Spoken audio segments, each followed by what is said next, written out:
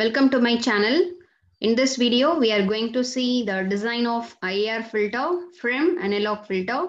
In the previous video, we discussed how to design the analog Butterworth filter and analog Chebyshev filter, and related with that, the two problems solved. Okay, so now we are going to see how to design the digital IR filter from analog filter. Okay, and so already there is a direct, there is no direct method in order to design the digital filter. Okay, so in order to design the digital IR filter, first we have to design analog filter, then we have to convert the analog into digital. Okay, so there are different transformation techniques are there. So that transformation techniques are the first one, approximation of derivative, impulse invariant transformation, bilinear transformation, matched Z transform technique. So these are all the widely used method in order to digitize the analog filter into digital filter. Okay, so this is also one of the 2-mark question. What are all the methods used to design the digital IR filter means this is the answer. Okay, approximation of derivative, impulse invariant transformation, bilinear transformation, matched Z transform technique. Okay, and in that technique, so if the conversion technique is to be effective, it possesses these two properties. Okay, so all this 4 method, it possesses these 2 properties. So what is that property means? The J omega axis in the S plane should be mapped into the unit circle in the Z plane. Okay, so here we are going to convert the analog filter into digital filter, that is the analog transfer function H of S. Okay, we have to convert into the digital transfer function capital H of Z. Okay, H of S is nothing but the Laplace transformation of their impulse response. H of Z is nothing but the Z transform of that transfer function. Okay, and Z transform of the impulse response of discrete time system. So in order to convert the analog filter into digital filter, so the J omega axis in the S plane should be mapped into the unit circle in the Z plane. Okay, so if that thing is mapped means there is a that is a and otherwise and as well as the left half plane of the S plane should be mapped into the unit circle. Okay, inside the unit circle, right half of the poles are located in the outside of the unit circle. Okay, so if you are mapping like that means at the time only we can get the stable digital filter we can design from the stable analog filter. Okay, so the two things, one is the J omega axis in the S plane should be mapped into the unit circle in the Z plane, and the left half plane of S plane should be mapped into the inside of the unit circle. Then only we can design the stable digital filter from the stable analog filter. Okay, so all these 4 methods, it should satisfy these 2 property means that methods are the effective way of designing the digital IR filter from analog filter. Okay, and so we will see one by one. So the first method. Okay, so in this video we are going to discuss about the impulse invariant method and the related problem we are going to solve. In next videos we will see the other methods. Okay, so you see steps to design the digital filter using impulse invariant method. Okay, so what are all these steps we have to follow in order to design digital filter from using impulse invariant method we are going to see, and related with that we are going to solve one problem. Okay, so the first step is to, from the given specification, we have to find the transfer function of analog filter first. Okay, so using Butterworth approximation or Chebyshev approximation, we have to find H of S. H of S is nothing but the transfer function of analog filter. It's the first step. So this first step we have to follow the previous thing. Okay, already in the previous video we derived for the given, from the given specification, how to design analog Butterworth or analog Chebyshev. Already we designed, using that step we have to find the HA of S. Okay, that is analog transfer function of analog filter. That is the first step. Okay. Then the second one, we have to select the sampling rate of the digital filter T. Okay. So T, capital T value, it will be given in a problem, or otherwise you have to take a T as a 1 seconds per sample. We have to consider. Okay. Then the third step, we have to express the analog filter transfer function as the sum of single pole filter. So in step number 1, we are having the HA of S. Okay, the analog transfer function, that analog transfer function, we have to express as a sum of single pole filter. You see, in this format, we have to expand. That is the HA of S can be expanded as summation k equal to 1 to n Ck by S minus Pk. That means if you are expanding, we can get C1 by S minus P1 plus C2 divided by S minus P2. Okay, so like that we have to split. Okay, so our analog transfer function, we have to split as a addition, sum of single pole transfer function, some constant by S minus P1, some constant by S minus P2 and so on. In this format, we have to split. So in order to convert our transfer function in this format, we have to use the partial fraction method. Already we studied in max and signal system, using that we have to split. Okay, so after that, after converting into this format, we have to find out the value of C case and P case.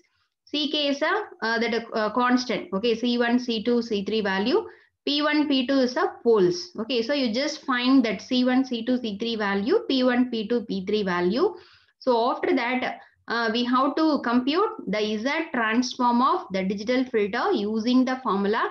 So what is the transfer function of that digital filter means the H of Z is equal to summation k equal to 1 to n Ck by 1 minus e power Pkt into Z inverse. Okay, so in this equation, you just substitute n value, C1, C2, C3, there is Ck value, P1, P2, P3 value means we can get the digital filter. Okay.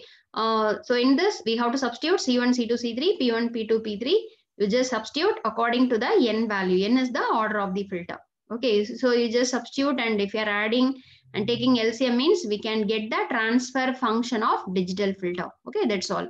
And if the sampling rate is very high, that is the T value, instead of 1, the T value is very high, means the H of Z is equal to summation k equal to 1 to n T into the total formula Ck by 1 minus e power Pk T into Z inverse. Okay, the same formula, you just multiply T.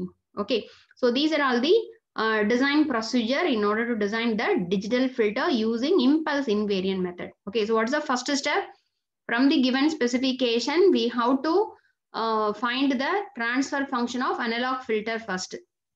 Okay, so using Butterworth approximation or Chebyshev approximation. So the method is mentioning in the problem, so you may use that particular method. Okay, and the second one, we have to choose the sampling rate, capital T value. Then the third one is we have to expand the analog transfer function H of S as a addition of the single pole transfer function, constant by S minus P1, constant by S minus P2 and so on. Okay, then we have to compute the Z transform of the digital filter using the formula H of Z is equal to summation k equal to 1 to n Ck by 1 minus e power Pkt into Z inverse. Okay, so that's all. So you just substitute the C1, C2, C3 value, P1, P2, P3 value, and if you are adding means that is the transfer function of digital filter. Okay, so this is the simple step in order to design impulse invariant method. Okay, and using this, we are going to see one important problem. So this is an Anna University question. You see the question, for the analog transfer function H of S equal to 2 by S plus 1, S plus 2, determine the H of Z using impulse invariant method. Assume T equal to 1 second. Okay, so in this, directly the analog transfer function is directly given. Okay, so no need to use the Butterworth approximation, Chebyshev approximation. So the analog transfer function is directly given. we have to convert this analog transfer function into digital transfer function using impulse invariant method. That's all. Okay. So what are the given data? H of is given and sampling time t equal to 1 second is given. Okay. So we have to follow the procedure. So what is that is the first step already given in our problem. Okay. HA of s is given in our problem. Capital T value is also given. So first is two step is given in problem. So third step, fourth step only we are going to do. What is the third step? We have to express the analog transfer function as a sum of single pole filter. Okay, so in this format we are going to convert. Okay, so in order to express this h of s equal to 2 by s plus 1 into s plus 2, in order to split in this format we have to use the partial fraction method. Okay, so already you know the procedure. So in partial fraction method, the above h of s, it can be splitted as the constant a by s plus 1 plus b divided by s plus 2. So you just take it as a equation number 1, and in this we have to find out the value of a and b. Okay, so where a and b is calculated by, so a is nothing but, so you see the a is calculated by the value under a. What is the value under a? S plus 1 multiplied with this total left side function h of s. Okay, at the condition s plus 1 means what is the value of s? S equal to minus 1. Okay, so at the condition of s equal to minus 1. This is the procedure. You find the value of a. So s plus 1 into what is h of s? 2 by s plus 1 into s plus 2. So here s plus 1 cancel. Then in the place of s, instead of this s, we have to substitute minus 1.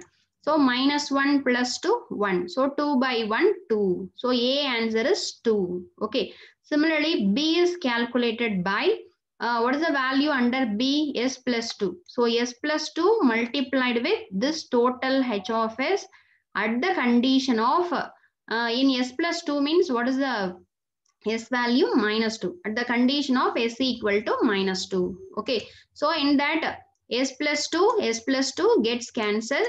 So in the place of in the place of S, you just substitute minus 2. So here minus 2 plus 1 minus 1. So 2 by minus 1 minus 2.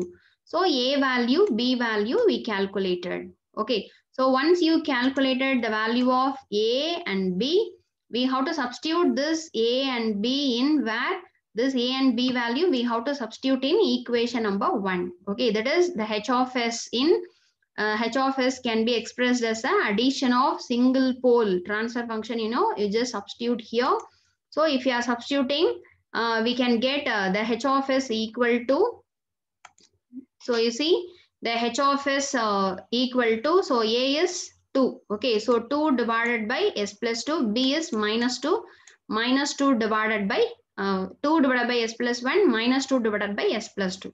Okay, so the third step over. And after that, here you see, so using impulse invariant method, so we expanded the HA of S in this format. Okay, so that is 2 divided by S plus 1 and minus 2 divided by S plus 2. Okay, so we converted our transfer function as an addition of this thing. And in this thing, what is this 2? This 2 is nothing but C1. Okay, so the value of the first coefficient CK, C1. Okay, here you see summation K equal to 1 to N. Here order of the filter is, what is the order of the filter? 2. So K equal to 1 to 2. So if you are expanding C1 by S minus P1 plus C2 by S minus P2. So this is C1. So C1 is 2, P1. What is the first pole? The first pole is this S plus 1 means S minus of minus 1. So that minus 1 is a pole P1. Similarly, this minus 2. Okay, the minus 2 is a C2. And S plus 2 means what is the second pole? P2 equal to minus 2. Okay, P2 equal to minus 2. So we calculated the C1, C2 and P1, P2 value.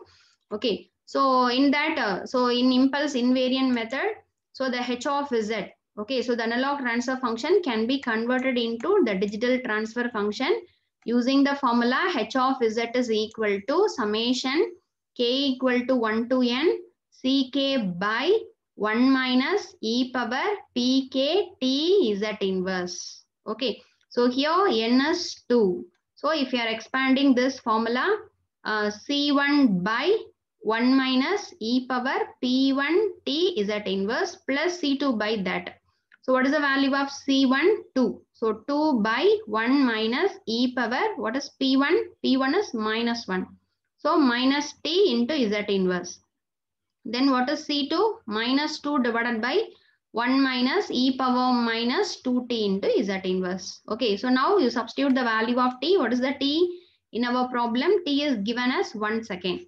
So t value is substitute. So 2 by 1 minus e power minus 1 is z inverse minus 2 by 1 minus e power minus 2 is z inverse. Okay. Then in Calc, you just find the value of e power minus 1 and e power minus 2. So the answer is 2 by 1 minus 0.3678 is that inverse minus 2 by 1 minus 0.1353 is that inverse. Okay. Then you take LCM for this thing and rearrange. So we can get the digital filter transfer function as 0.465 is that inverse by 1 minus 0.503 is that inverse plus 0.04976 z power minus 2. Okay, so we converted the second order analog filter into digital filter using this impulse invariant method. Okay, so simply the step, first we have to split our transfer function, analog transfer function into the addition of the single order transfer function. So after that, you just find C1 value. C1 is the constant available in the first thing. It is C1. This is a C2. Then the first pole P1, second pole P2. Okay, you just calculate. After that, this is the general formula for the digital filter in impulse invariant method. In that, you just substitute C1 value, C2 value, P1, P2 value. And after that, if you are taking LCM, we can get the answer. Okay, so this is the problem related with the impulse invariant method.